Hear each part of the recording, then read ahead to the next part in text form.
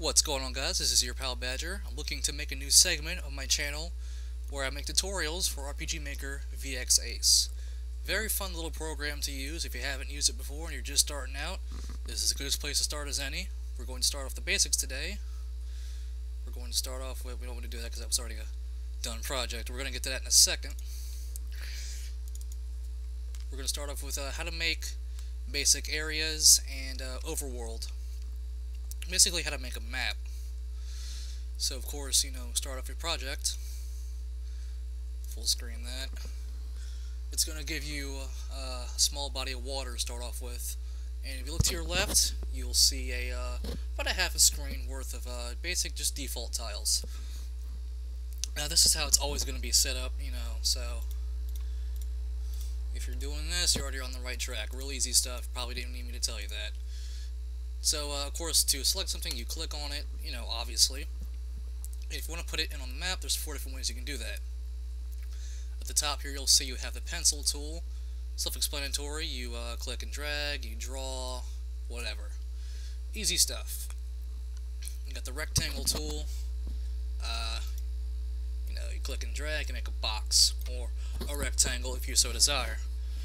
Here you have the circle tool, or I guess the ellipse tool. You want to be fancy about it, well, whatever, and you click and drag at that, and you make a quote-unquote circle, if you want to call it that.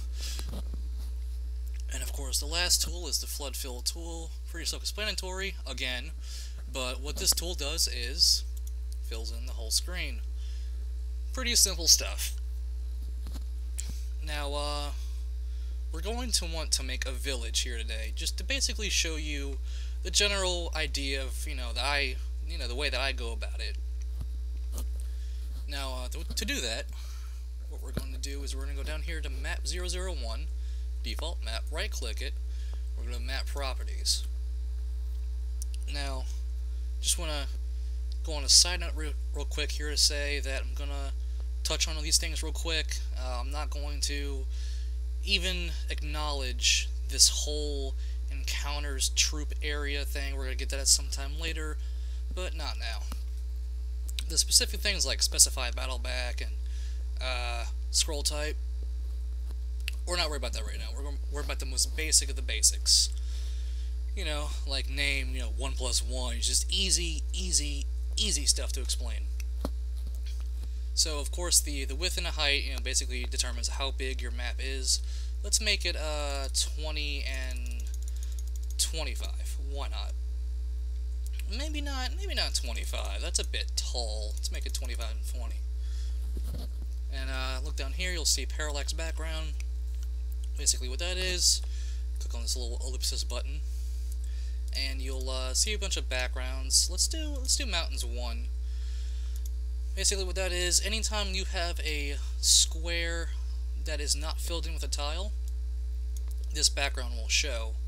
For example, let me show you, let's go to show in the editor so we can actually see it.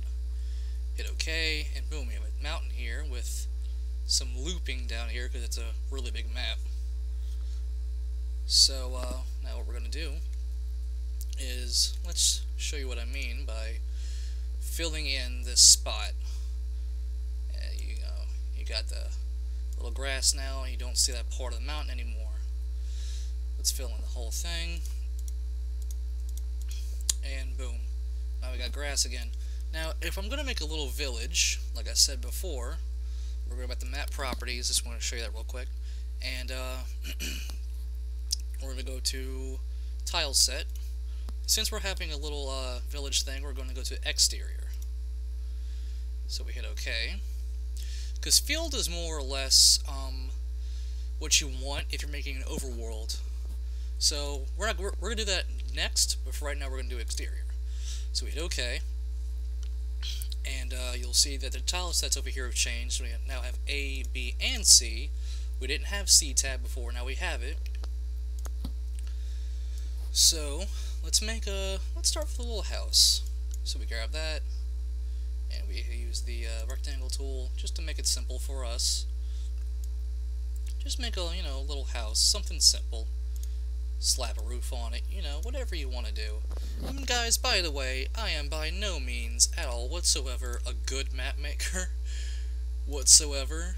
I mean, I just use a little black square for a door. That's pretty lazy. But I think I get my general point across, you know. You can make a, you know, dirt road or whatever. It can lead to places, you know, why not? Let's see, what else can we do here? Don't forget that you have other tiles to play around with too, so feel free to do that. You can, little tip by the way, if you click and drag on the tiles, you'll select multiple tiles, and of course if you click and drag on the screen, you'll get all those selected tiles. We don't want all that though. So what we're going to do is we're just going to get the tree for now. You know, slap some trees around this bitch. Get some trees in here. I like this little tour here. This looks like there's multiple trees, but it's only good if there's trees are off screen. For instance, you know, you do it like, you know, put some trees there, and you put this. Look, there's multiple trees behind it. It's nice. It's sneaky. I like it. Doesn't work by itself though, because it just looks weird that way. Anyway, you know, you have all these little things to work with here. Maybe this guy has a tomato farm with a lot of tomatoes, and maybe he has like, you know, like one radish or something. Slap a scarecrow in the scarecrow in the middle. You know, got some wood. Sprinkle weeds around. Just something, you know, just aesthetically pleasing.